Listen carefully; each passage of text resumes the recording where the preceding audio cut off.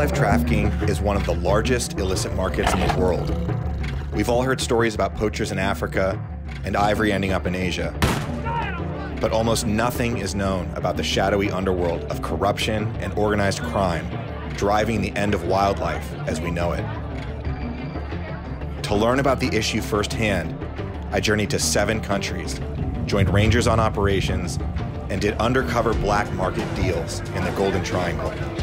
While this story is fictional, the characters and locations are rooted in fact. They are the product of extensive field research and interviews with everyone from Dr. Jane Goodall to detectives in China. My only goal with this novel is to expose the issue to as many people as possible, and all of my income from it is being donated to organizations dedicated to protecting wildlife.